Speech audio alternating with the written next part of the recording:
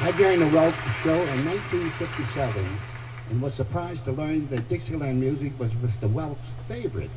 We played at least one number every week, and most of the time we put on a little extra pizzazz in it. Here are my old pals again: Richard Maloof, Jack Immel, Barney Liddell, Bob Havens, Johnny Zell, and Big Tiny Little Jr. With a special Dixieland salute to the man himself, Lawrence Welk.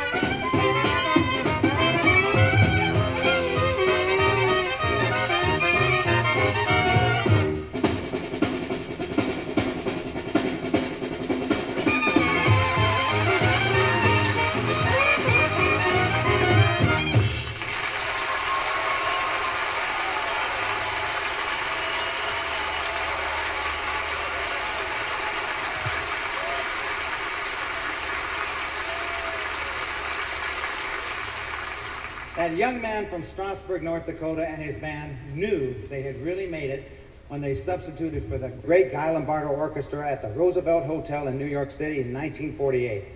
Champagne lady Helen Ramsey, who had joined the band in 1947, remembers the sophisticated elegance of the room and the crowd.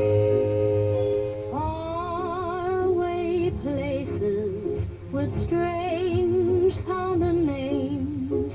There are some milestones that are truly memorable, and for Lawrence Welk, it was his first 2-week engagement in New York City. Ladies